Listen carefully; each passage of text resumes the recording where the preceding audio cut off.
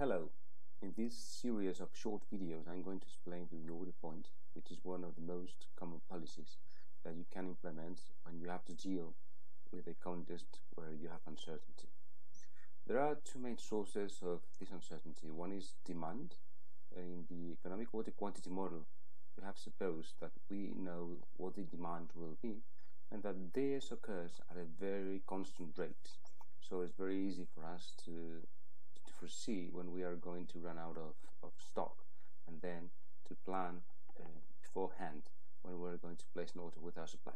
However, this is not the case in most of real world situations. Actually, in this graph, we see how inventory evolves over time.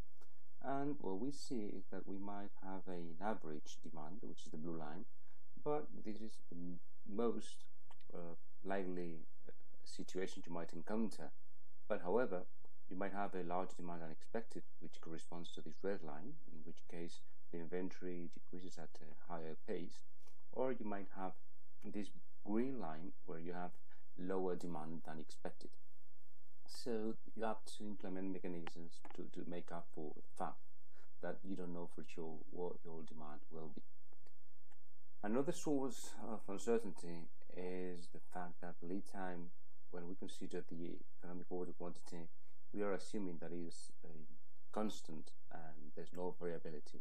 However, you might find very often that you have an estimated lead time, but the supplier might show up with a delivery sometime earlier or sometime later.